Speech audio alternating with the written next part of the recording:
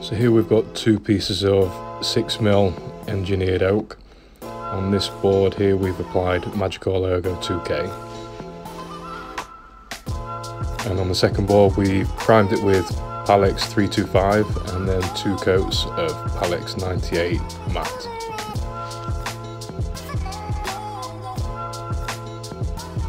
We've applied some stains, so we've got hot coffee, water in the middle, and then some red wine.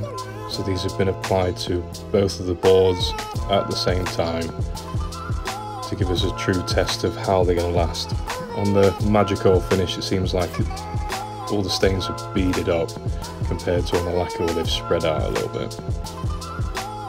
They've been left to sit overnight, ended up being just over 12 hours.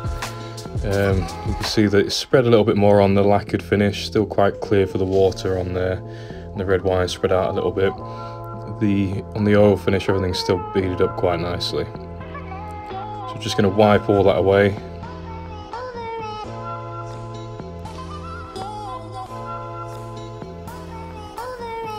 And then I've made up some cleaner, the neutral cleaner that we provide, given that a quick spray, wiped over again.